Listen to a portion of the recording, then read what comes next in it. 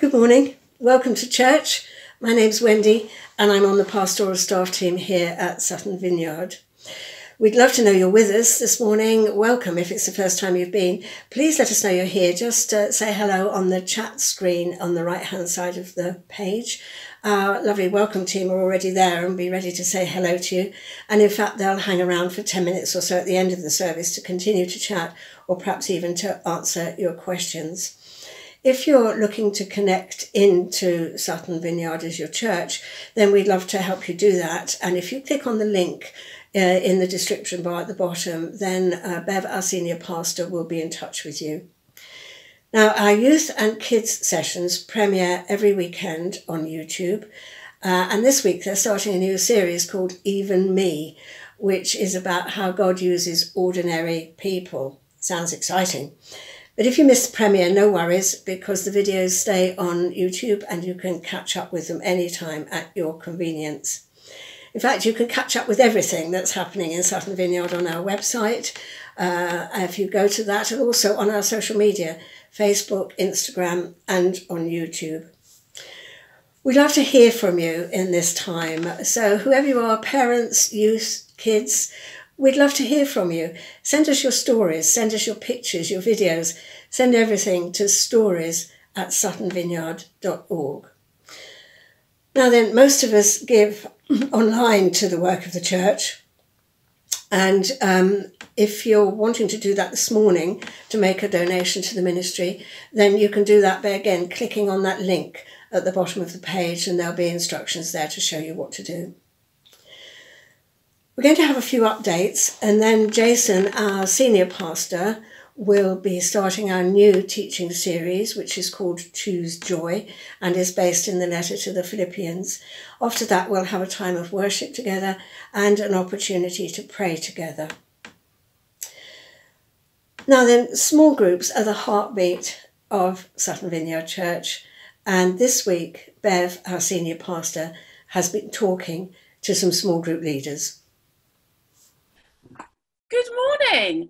We have our lovely small group leaders here today, some of them anyway, and I'm just going to ask them questions about small groups and just get to know them a little bit better, and you'll get to know them a little bit better and what our small groups are about. So I've got a few questions to ask them. Oh, let me introduce you. So we have Neil and Becky. Becky's got the coloured hair. We have the Durrants.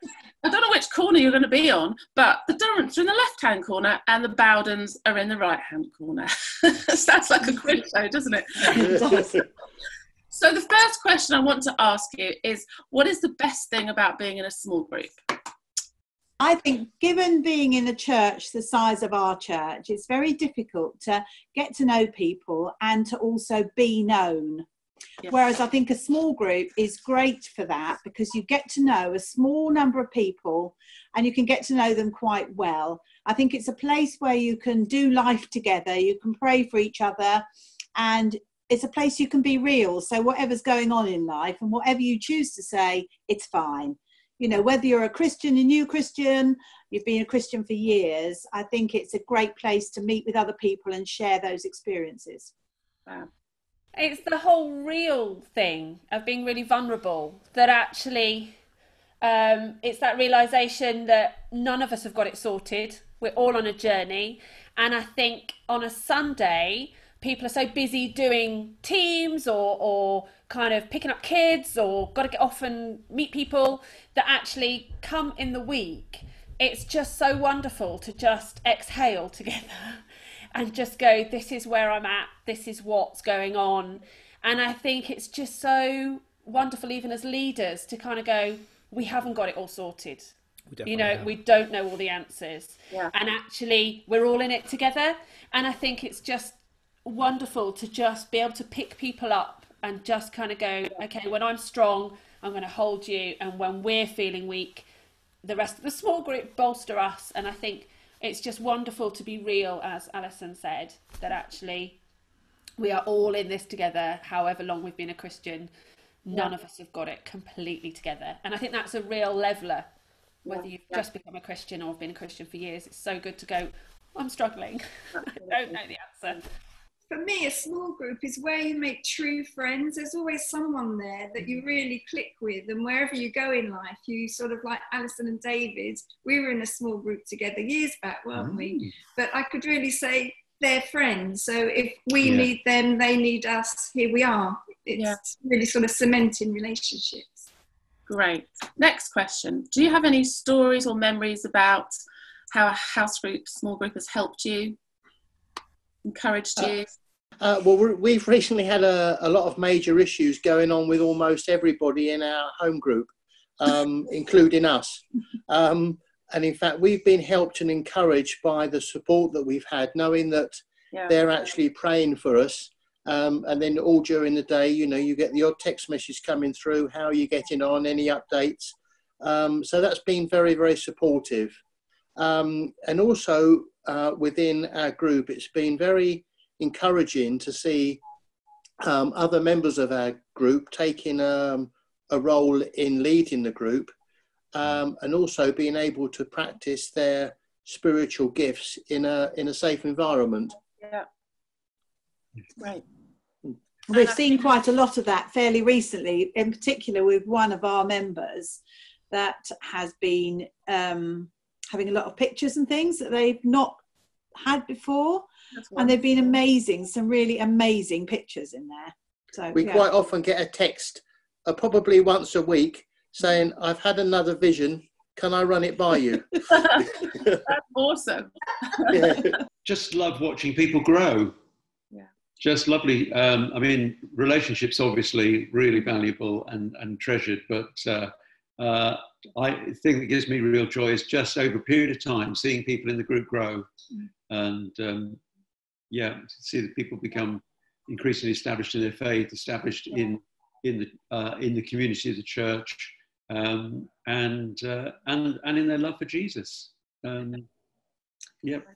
One memory I have is the very first small group I went to, which was the lovely Duncan and Lorna's. And I went for months and didn't say a word.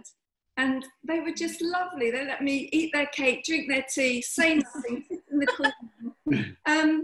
But somehow I felt they loved me, and I'd never seen that kind of put into action before. Normally you don't love somebody you don't know, but I really did feel that they loved me.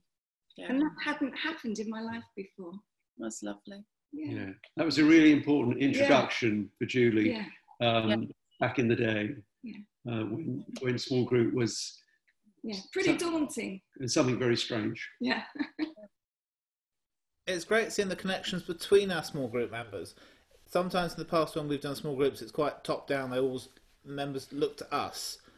But the group we have at the moment are making links with each other. They're meeting up. They're having their own conversations. There's one member who, not long after lockdown happened, she was still out and about and was able to replicate the snacks that we were going to have for small groups. So she'd leave little parcels at the small group members, so that when we had small group, they could have Doritos. That's great. That's lovely.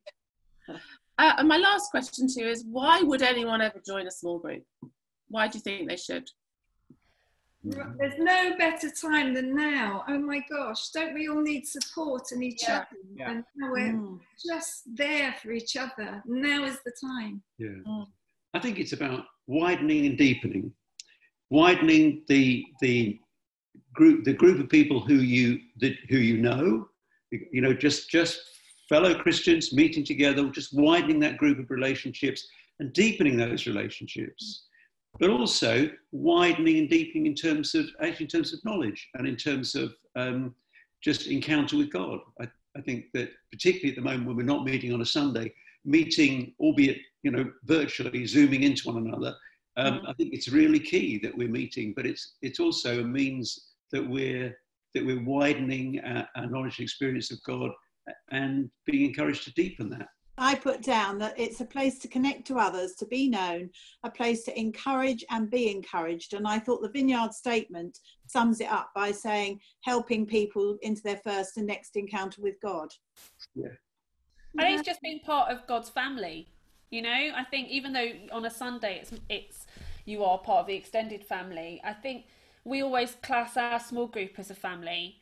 and actually we welcome people into the family, and it's lovely because our children are involved, so we do a lot of socials, so actually the kids, they know the children, and you know, even they come and make the tea and they're part of it. And I think that's really lovely, especially as we've got a lot of people who live on their own in our small group, and most of them are in one single room, bless them, they're all going absolutely stir crazy. So it's lovely for them to feel connected to people who maybe they've got family miles away, and so they belong.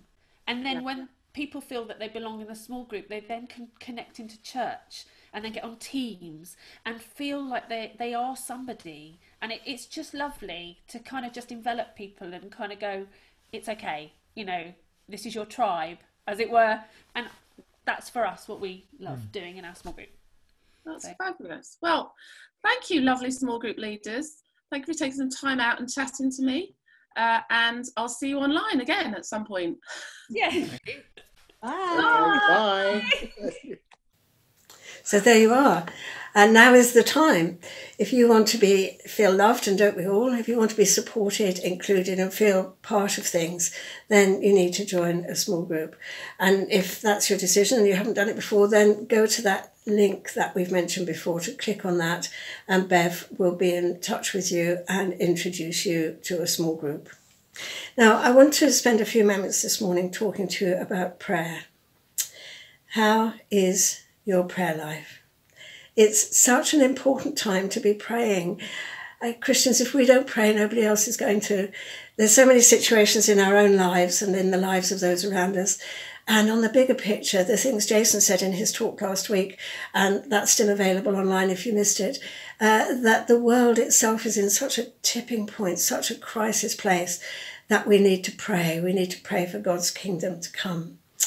Now, back at the beginning of lockdown, we were providing a resource that we called 747, which were prayers that we wrote to help you connect at 7 o'clock every evening to pray.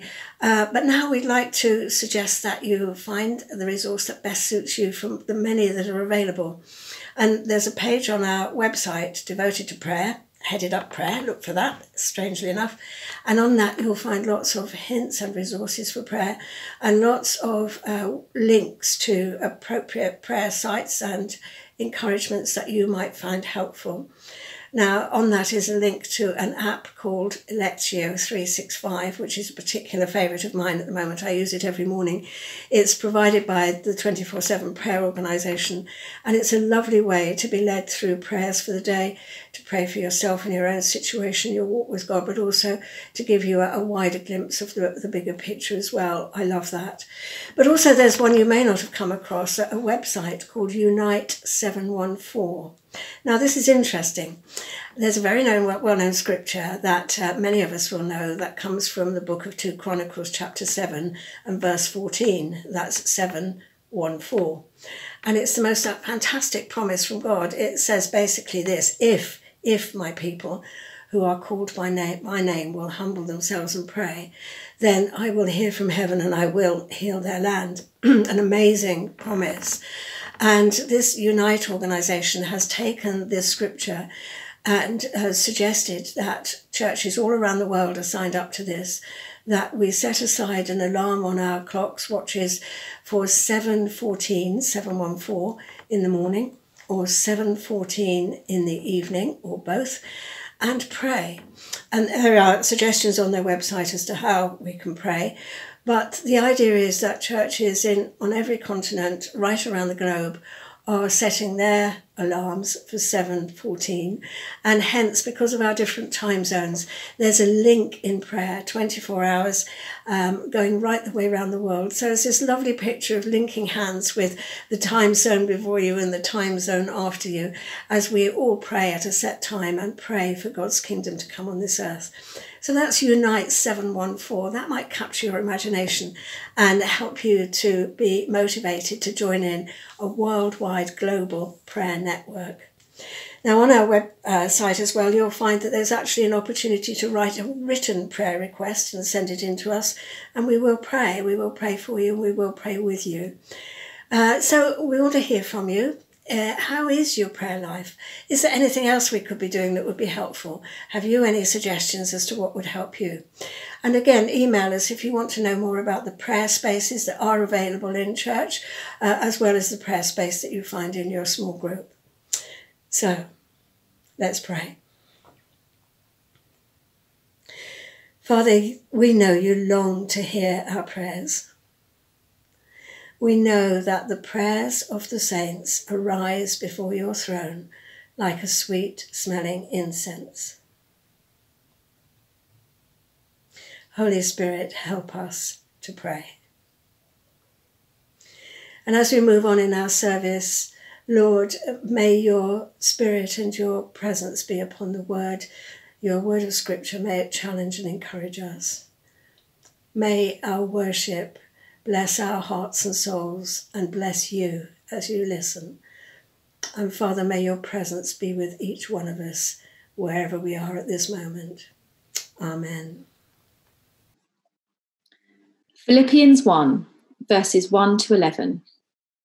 Paul and Timothy, servants of Christ Jesus, to all God's holy people in Christ Jesus at Philippi, together with the overseers and deacons. Grace and peace to you from God our Father and the Lord Jesus Christ. Thanksgiving and prayer. I thank my God every time I remember you. In all my prayers for all of you, I always pray with joy because of your partnership in the gospel from the first day until now, being confident of this, that he who began a good work in you will carry it on to completion until the day of Christ Jesus. It is right for me to feel this way about all of you, since I have you in my heart, and whether I am in chains or defending and confirming the gospel, all of you share in God's grace with me. God can testify how I long for all of you with the affection of Christ Jesus.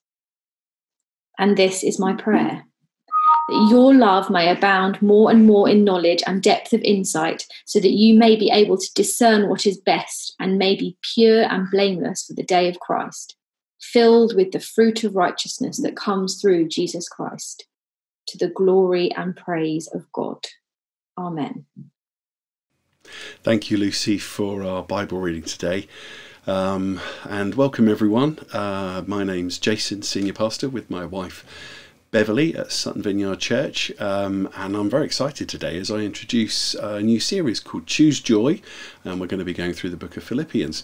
If you want to listen to this again, you can go online to suttonvineyard.org and catch this up and all our previous talks. I'm excited for a lot of reasons. Firstly, this book is one that we went through as a church.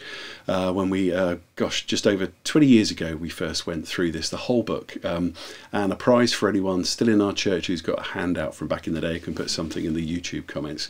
It's also a book. When I was doing my theology degree a long time ago, I had to go through it in Greek. I don't remember the Greek, but I remember being profoundly impacted by it, and what an amazing book it is. And but most of all, the reason we're using this book is the core preaching team, as we've been meeting and praying and thinking about what the Lord would want to bless us with and impact us with at this time. This book kept coming to mind because the context for this book is it's called the Book of Joy. The word joy appears over 50 times through it. And Paul, the Apostle Paul, writing this, is in prison unexpectedly and having a hard time. And the church he writes to, the Philippian church, are facing a huge amount of persecution and very difficult circumstances. And this is a book that's about, in the midst of very challenging circumstances, how God has joy for us. So that seemed appropriate and apt for us with the challenges that we're facing and we're going to continue to face. And we believe as we go through this, we hope you'll journey with us and continue through this whole series with us. You'll discover that same joy that Jesus has for us. So what I want to do is just talk a little bit about what joy is and what Paul will be talking about as an overview to the book. And then I've got 3 things I'm going to share with you. The first thing about joy is, as I said, it's mentioned 50 times in this book. We're used to a word we use a lot more, quite a modern invention as a word, happiness. And we talk about that a lot.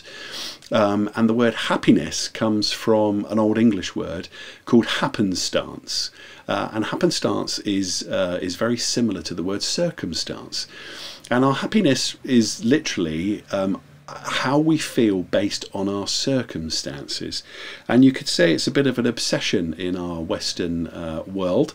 We want to be happy, and we want our circumstances to be better. But Paul doesn't talk about happiness in this book. It's not that he's not concerned about it, but it was a word that really wouldn't have been used in those days. But joy was something that Paul was more concerned about, despite the circumstances that he was facing. And we're going to find that there are three layers as we work through the book of Philippians that Christians have understood how life works. The first one is our circumstances. And we can go through life solely on the basis of what we have and what we experience, and that determines who we are. And that's a pretty difficult way to go through life, pretty poor and impoverished way to go through life. Some of us have got friends, if not have experienced it ourselves, they move to a different circumstance, change their circumstances, and they discover that they took themselves with them. So circumstances and changes in our circumstances is not always the best for us, even though there are times when obviously our circumstances do need to be better. But that's the first layer of life. The second layer of life is about how we respond to our circumstances. And not just Christians have discovered in history that we can choose how we respond. And we're going to discover in this book there's a lot about choosing joy. That's the title for this series, that we are not at the mercy of our circumstances, but we can transcend them in Jesus, and we can choose our responses. But there's a third layer that we're going to press into. Again, Christians have really understood this in Christian spirituality through history, and by that I mean what it means to be vital and alive before God and live a life of meaning and purpose. The most fundamental place is a layer underneath our responses, and that is the layer of our identity, the deepest part of who we are, being rooted in something that from which everything flows and allows us to respond differently in life and our circumstances. One way to understand that process, and as we unpack this in Philippians, one of the ways to tell if we're too focused on our circumstances is that we are tossed around all the time. And we're not anchored in something. One of the ways to know if our identity is in something beyond our circumstances is that, yes, we feel the pains and the ups and downs of our circumstances, but there is a solidity to who we are, and we're able to face life and go through life and choose how we respond. That's what Paul's got for us. And I was thinking about how I ground that concept in something that we might all be able to relate to. If you ask most parents, would they take a bullet for their child? The answer is yes. I wouldn't even think about it. It's a reflex. The core of who I am as a father goes so deep that I wouldn't even have to think to step in the way of the proverbial bullet for my child. I'd give up everything without considering it, because who they are is core to who I am. Now, that place is also the place that we can have a connection with Jesus. And this may surprise some of you. Some of you are exploring who Jesus is as you watch this. Some of us have known about Jesus for a long time. Jesus is not something for our circumstances. And often our relationship with Jesus is about him improving our circumstances. But what you're going to see in the book of Philippians, Paul tells us that there is a place where we can know Jesus here in the core of who we are and love him and be connected to him in just as much as we can, if not more, than our family or our children. And that's the invitation that we have, and that's the place that joy flows from, no matter our situation and our feelings. It's also a certain kind of joy that Paul talks about here. It's, as we go through Scripture, this joy is mapped out for us. Joy is deliverance by God. Joy is rescue. There you go. That is part of our circumstances. But it's also hope. It's also something that springs out of us because of the hope that we have. It's about connection and relationship. And like love, joy is something that multiplies. You never have too much love, and you can never have too much joy. And Paul's saying this is available to us in the face of overwhelming circumstances. So that's a quick orientation to the series. I hope you'll follow along with us. And now I want to share three things with you from this passage, in particular from verses 3 through to 11. The first one's going to be about people. The second one is God's sovereignty. And the third one is how to pray. First one on people. Paul begins about his amazing memories. I mean, he's in the midst of this awful situation. He could focus on how awful prison is. He could focus on how awful their circumstances are. But the first thing he does is he talks about his love for them and his memories of them and how he wants to be reconnected with them. I've been thinking how that's helped me at this time. And by the way, those of you watching this from Sutton Vineyard Church, it's getting to the point I really miss you. So many weeks I realise other than my wife and my daughter, hugging somebody else, and I miss you guys, really miss you, and I am praying for you, and I think about you daily as I pray for you and you come to mind, and I can't wait till we can meet together again. And Paul writes with something even bigger for his love for this church that he knows, and just is desperate to see them experience joy in the midst of their suffering. And it's what a great place for Paul to start relationships and love. And Paul says, no matter what our situation and circumstances, start from there. As I said, we know for our children we'll face many things, for our partners we'll face many things. But for Jesus, we can have such deep love and connection to him that is the way to navigate our circumstances. And that's where Paul begins. And he talks about, I'm going to move on to in a moment, that love for these people in this church flows from his love and his experience of Jesus and theirs for him. And by the way, it's never too late to cultivate relationships. The origins of human beings focusing on their circumstances for their happiness would be Adam and Eve in the story at the beginning of Eden, and as their circumstances unfold and they eat from the tree of knowledge of good and evil, and the more they understand about the world and the more they try to control it, and they withdraw from God instead of pressing into their relationship with him. And we're just the same in the midst of overwhelming circumstances. We often will withdraw. We're tired, we withdraw. We're busy, we withdraw. We're under pressure in a pandemic and we withdraw. But we can lean into relationships now. Now is the time to lean into relationships in the faces of any losses that we may have. Don't hide away. Second thing, we've got verses 6 here, the sovereignty of God. I'll reread this now at this point. Being confident of this, that he who began a good work in you will carry it on to completion until the day of Christ Jesus. This amazing reminder. Paul could focus on his imprisonment. He could lament it here in his need for release, but he doesn't. Paul's also not doing some sort of Christian denial as if this doesn't matter. And also the church that he writes to with the suffering that they're facing. He doesn't dwell on it.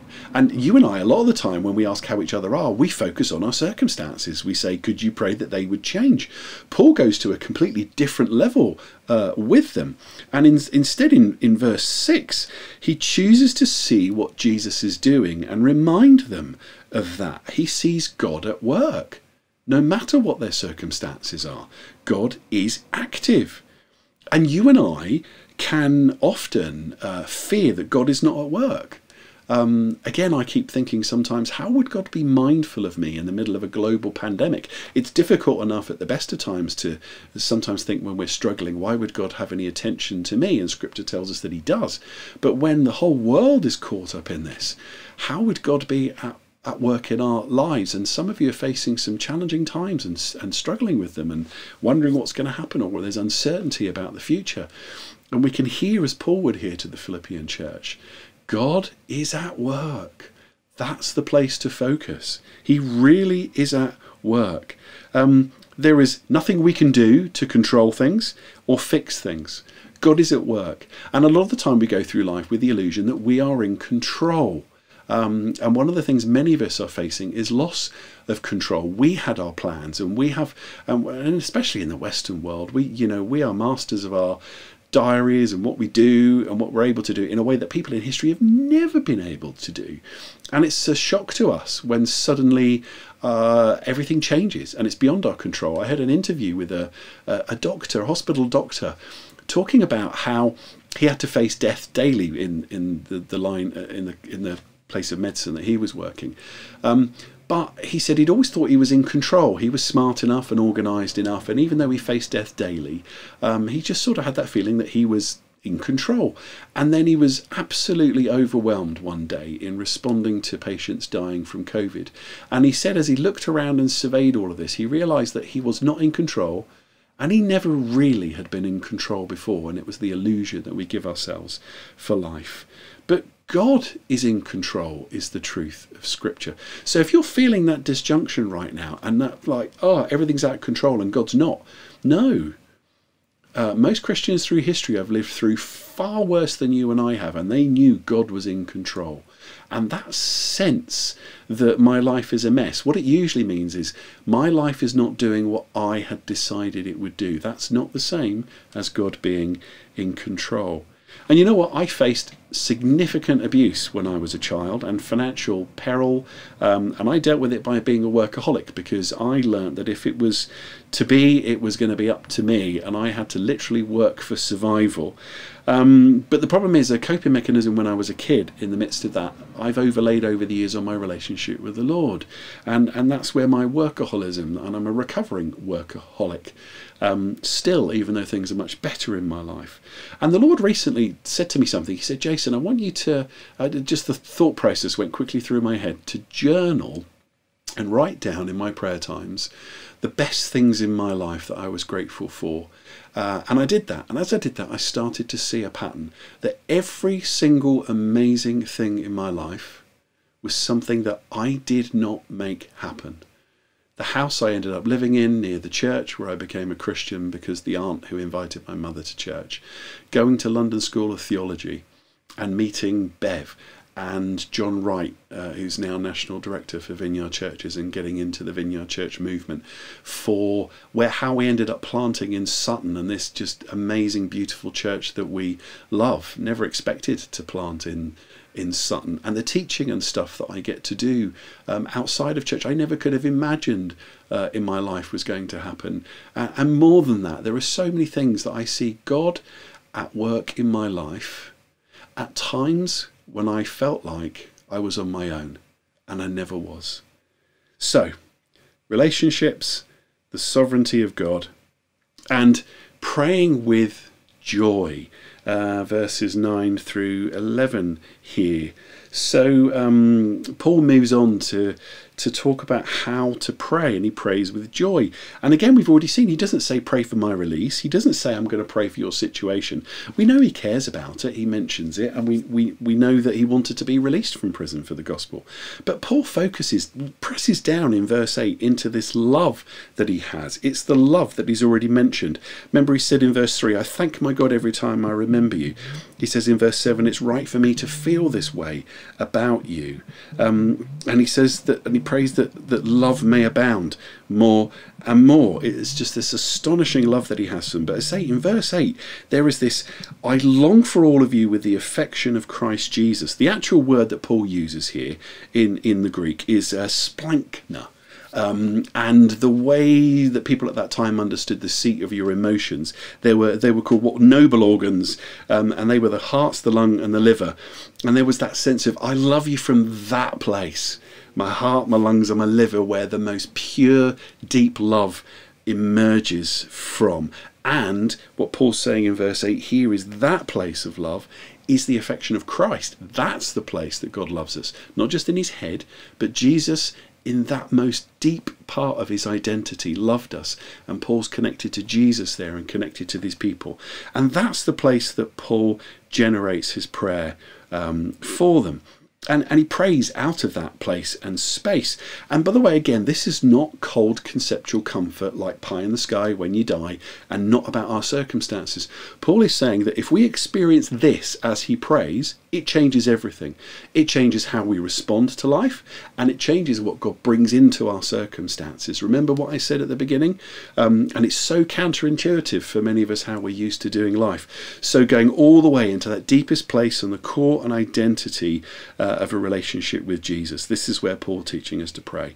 And again, trying to translate that into something concrete, it made me think, if you said to me, if I knew my wife was about to die from some horrible illness, and let's just say it was possible that I could give up everything and somehow that would fund the one miracle cure that would save a life, I would not even think about it. The love of my life I would give up everything for, including my future.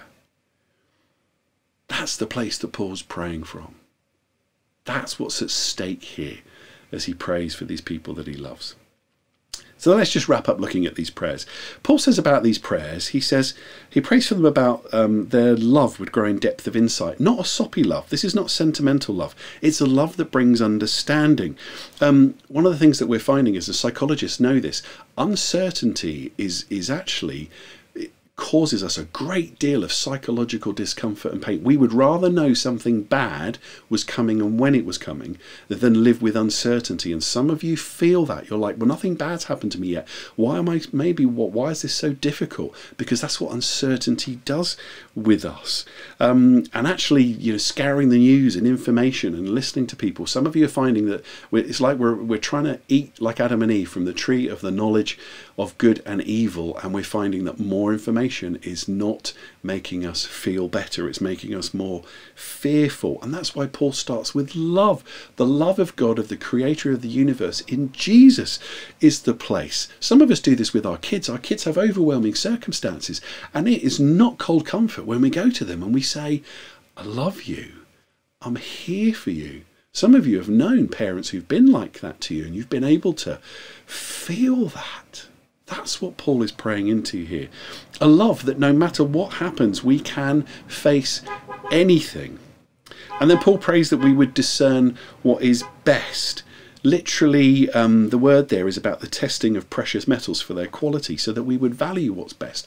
And Paul says, in the midst of everything you're facing, it is really important to be able to discern God's best at this time, instead of settling for something else. And then last technical bit, and then I'm going to wrap this up. Being filled with righteousness is a strange word, isn't it? We usually use it in the negative, and it means someone is being self-righteous. And it means many things in the Bible. But for here and this passage and what we're talking about, see if you can do this little bit of work with me here. It's about the ordering and the nature of relationships in the face of suffering. It's about something from the future that makes struggles in the present have meaning and purpose. So an example would be soldiers in battle who are facing death, and we still give thanks, don't we, for soldiers, men and women who gave their lives in the Second World War so that we could have the life that we have now. And it's that sense of it that there is, whilst this is horrible and wrong, there is a rightness in what I'm going through due to what God is going to bring from the future into my present. And some of us have a sense of things not being right, that we're out of sorts and displaced, and that's true. Our circumstances have changed and it wasn't what we expected, but some of you are starting to tap into, because of the volume and the intensity of what God is doing at this time in history through this, we're also starting to sense that things are out of kilter in our struggles, because the kingdom of God is at hand and Jesus is at hand, and the righteousness of Jesus is available to us. Now, taking all those things in prayer, let me turn them this way with one thing. I want to reverse engineer those into response. Lots of people asking me how I am. Lots of people are probably asking you how you are. And we've got lots of responses that we make, don't we? But imagine if Paul had been writing this letter to us, and imagine he'd been praying these prayers for us. What might those prayers being answered look like in your life and my life? Does that make sense? I think it might look something like this. And I'm going to use it this way. Someone says to you, how are you? And you say, do you know what? These prayers are being prayed for me in this way, like Paul did, and here's the result of those prayers. And it might be this: my experience and understanding of God's love just seem to have grown and grown. Something is happening. The things that used to grip me and consume me and bother me just don't bother me anymore. So many things have less hold over me, and I'm realizing that I need them less and less. And even if I could go back to them, I sort of don't want to. I was all out of sorts, and I was sort of displaced, and this feeling like this was a bad dream I couldn't wake up from, and I felt dislocated from everything. And then suddenly this peace beyond my circumstances. And I just knew that I was right with God and he was right with me. I mean, like next to him and close to him, but I mean more than that. I mean, I was right with him. I was right in my relationship with him in a way I've not been before, and everything's going to be all right. I'm going to be okay because he has me and I have him. How does that sound? That's what Paul was praying for the Philippian church, and it's what he would pray for us. So my suggestion in your homework is this. Whilst we bring our circumstances to the Lord and our emotions and our struggles, why don't we pray these things that Paul prayed and see what the Lord brings us, see what he brings you. So in summary, where's your focus? Where's your focus to get through this time? Is it on relationships with God and one another, and pressing into the opportunity for the just most amazing, special connection with Jesus? Don't withdraw.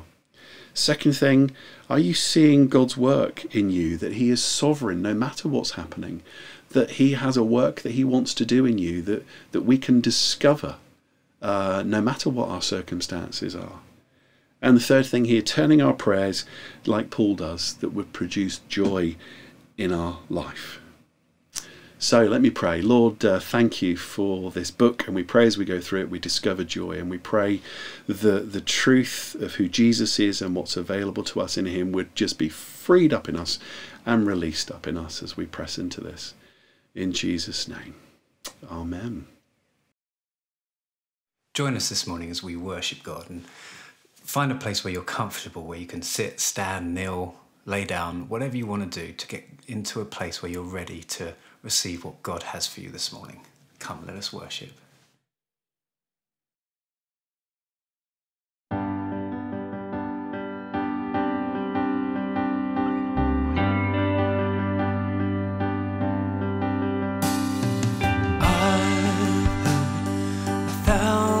Stories of what they think you're like, but I've heard the tender whisper of love in the dead of night, and you tell me that you're pleased and that I'm never alone.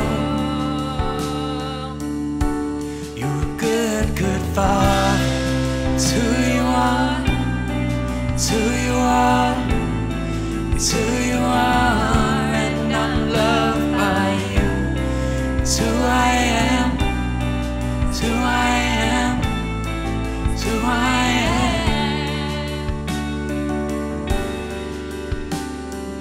I've seen many searching for answers far and wide, but I know we're all searching for answers only you provide, 'cause you know just what we need before we say a word. You're a good, good Father. It's who you are, it's who you are, it's who you are, and I'm loved by you. It's who I am, it's who I am, it's who I am. You're a good, good Father.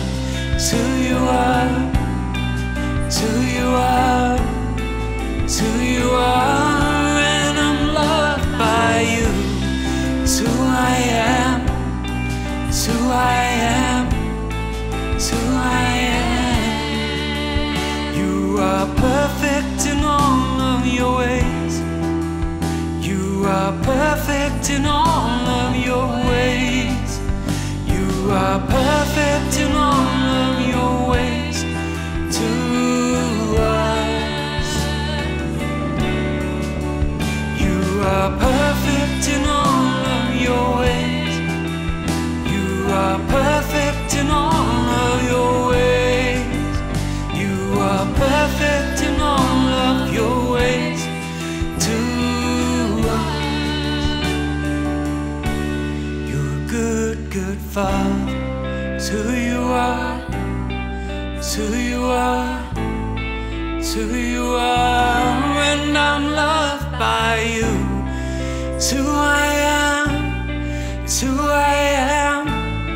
It's who I am. You're a good, good Father. It's who you are. It's who you are. It's who you are. And I'm loved by you. It's who I am. It's who I am. It's who I am.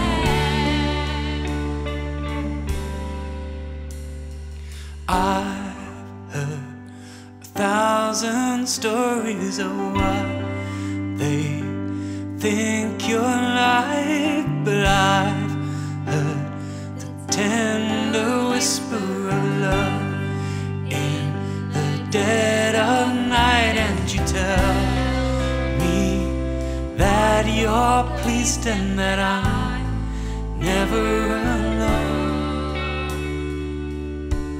You're a good, good Father.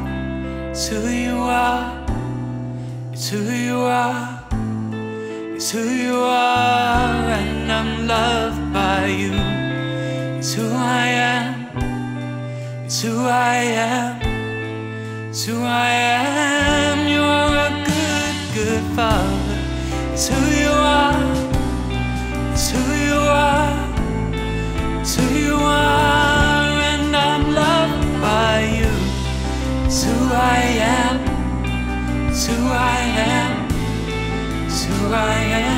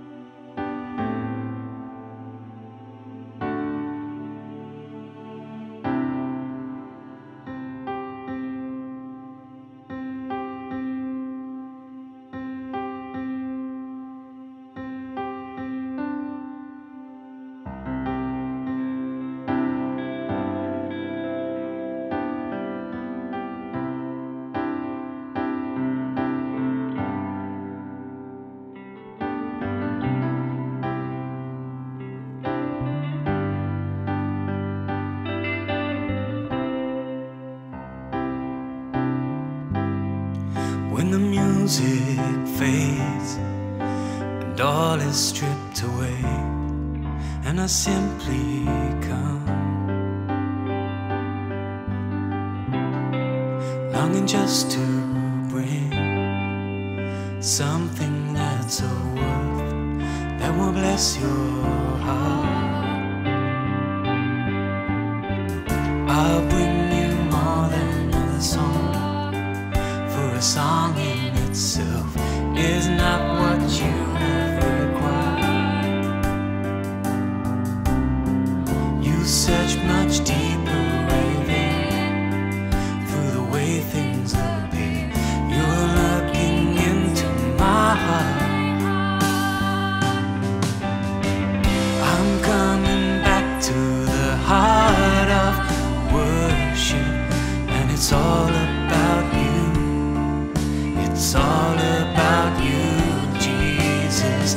I'm sorry, Lord, for the thing I've made it. When it's all about you, it's all about you, Jesus.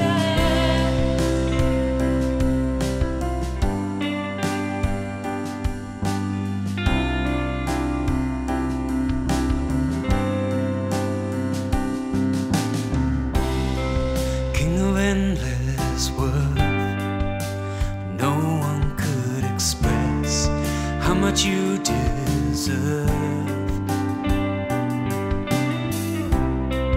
Though I'm weak and poor, all I have is yours, every single breath.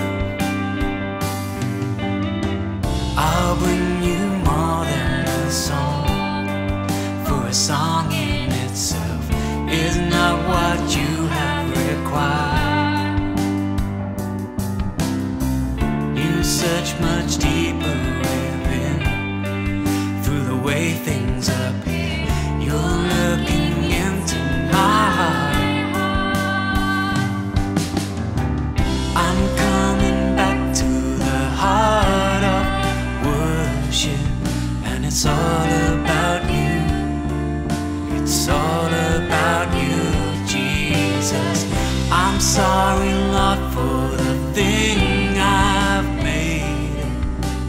it's all about you. It's all about you, Jesus. I'm coming back to the heart of worship, and it's all about you. It's all about you, Jesus. I'm sorry, Lord, for the thing I've made it, when it's all about you. Yes, it's all about you, Jesus.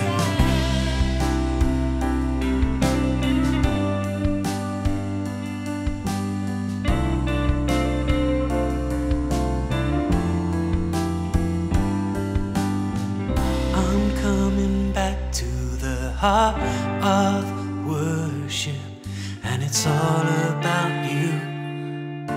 It's all about you, Jesus. I'm sorry, Lord, for the thing I've made it, when it's all about you. It's all about you, Jesus.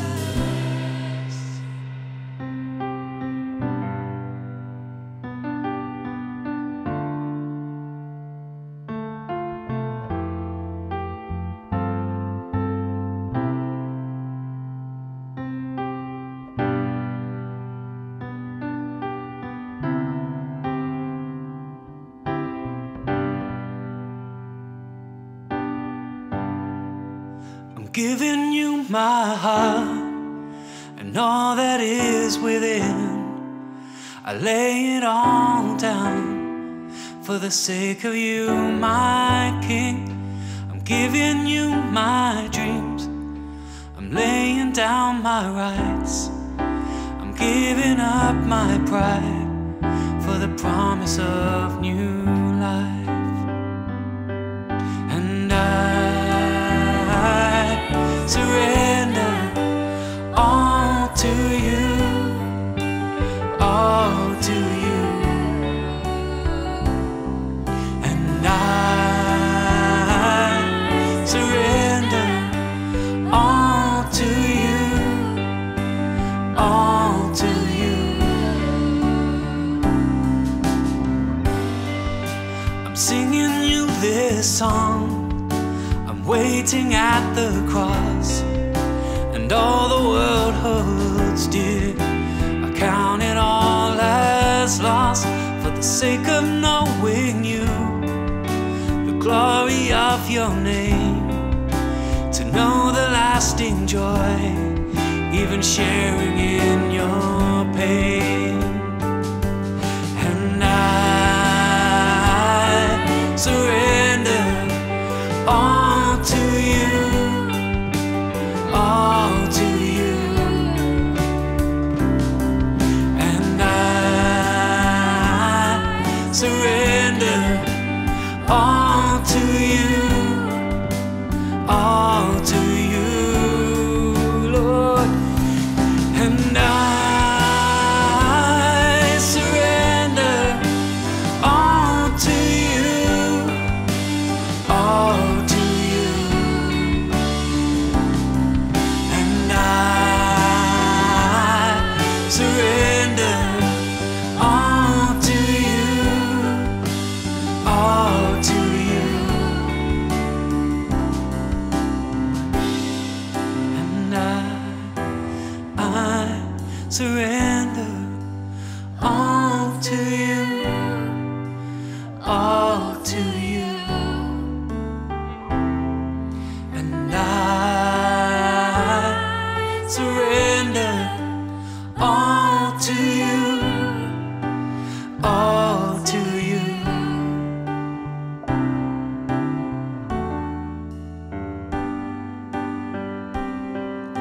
I'm giving you my dreams. I'm laying down my rights. I'm giving up my pride for the promise of new life.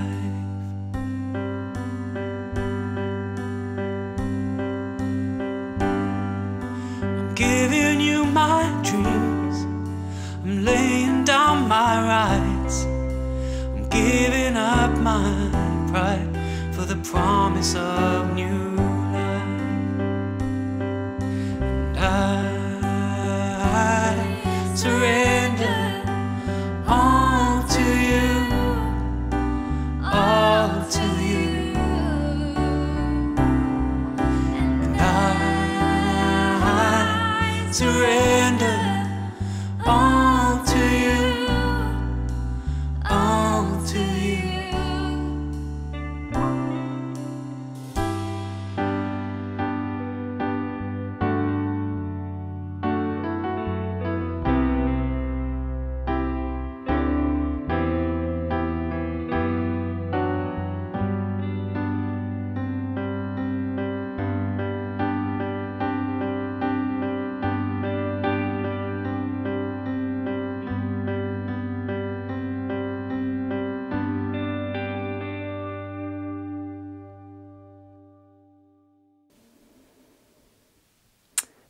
Thank you so much for leading us in worship this morning. For those of you who don't know me, my name is Lorraine Stippelack, and I'm part of the preaching team here. Thank you so much for joining us this morning. It's been wonderful to have you. Our lovely welcome team will be in the chat room afterwards for about 10 minutes after the service. So if you would like to say hello, please pop along to the chat as we close up our service. So do head on over there. It's possible that you experience God's love for you this morning for the first time, or maybe you experience God's love for you and you heard about God's love for you for the 100th time this morning. God's love is sincere, and whichever time that is, it's always real. I'd just like to encourage you as we finish our service this morning, thinking and reflecting upon the service this morning. God is at work even in these times. God's ways are not our ways, and his view is not our view. He sees all, he knows all, we know only in part. This part of history, our history, is not surprising to God, and he wants us to thrive despite it, because of it, in it. God doesn't break his promises, and God doesn't fail. God doesn't fail, he is good. He is the same yesterday, today, and forever. Before COVID, during COVID, after COVID. Perhaps God might be speaking to you right now in the quiet of your own home.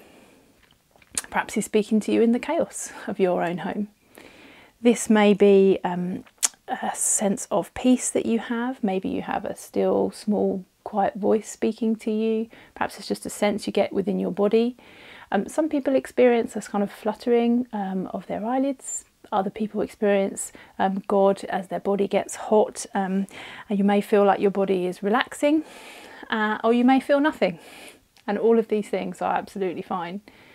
Wherever you are now, I would just encourage you to just keep connecting and to keep reaching out to God, for he promises that he will meet us where we are if we truly seek him. If you want to reach out your hands, the practice that we have here is that we would reach out our hands, and you can adopt a position of prayer if you want to. The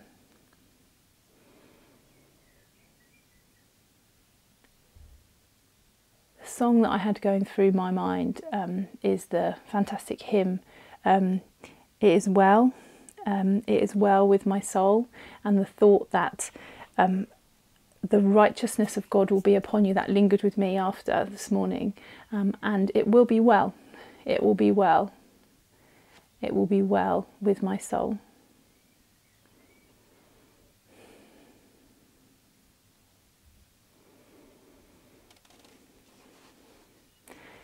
If you are requiring some prayer this morning, normally we'd have people around us at church, but actually you may have people around you in your home. Ask them to reach out a hand and place a hand on you and pray for you. Family, friends, your kids. If you have needs this morning, you may have needs that are physical needs for healing. God loves to heal. We heard fantastic stories in recent weeks of healing. God wants to heal, and if you have a need, don't leave this morning without going to him and asking for prayer. So ask a family member to put out their hand and to pray for you this morning. Lord, I pray and thank you so much for your beauty. Thank you for your love. I pray for everybody who's listening to this, Lord God, whether it's this morning on the live stream or later on. Lord Jesus, I pray for your hand to be upon them, for them to meet you in all of your fullness, Lord. Holy Spirit, come.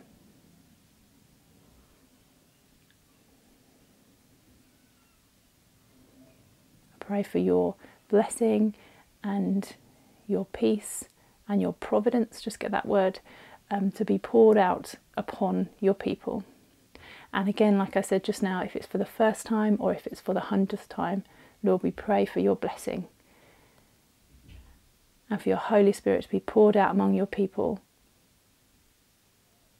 We praise you this morning, Lord. Amen.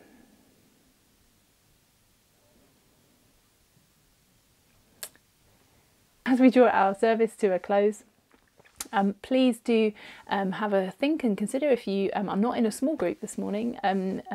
They are meeting throughout the week, still virtually. If you're not in a small group, then please do have a look on the website and find out in the details in the description below, and find a small group. Join in. We run a small group. Lots of small groups are happening throughout the week, so do get connected and continue the journey with us throughout the week, not just on Sunday mornings. It's a really important and really special place to get connected. And throughout the week, if you want to request prayer or you need some support, do go to our website and one of our team will be in touch. There's a care section of the website and you can have a look at that and see where it's appropriate for you to get in touch and receive some help and support. And finally, if you are visiting, then you're incredibly welcome this morning. If you've come in for the first time, then we would love to connect with you. So do click on the link in the description and we will be in touch with you. And of course, if you want to say hello to the welcome team, they'll be around for about 10 minutes after the service. So that's almost it for our service this morning, but do check us out on social media. If you want to find out what's going on in the life of the church, then please do go to the website or follow us on social media, Facebook and Instagram, and subscribe to our YouTube channel. Next week we are continuing in our series at 10:15, so we'd love to welcome you back on Sunday morning. The series is called Choose Joy and it's on Philippians, so we'll see what next week has in store and what God has for us this week. So it's final goodbye from me, and I just want to pray a blessing over everybody who is listening this morning or this afternoon or whenever it is that you happen to catch this. So Lord, thank you for this morning. Thank you for everything that you have done and that you are doing. Lord, we just look to you as our true light, our true righteousness, and our true love. In Jesus' name, amen.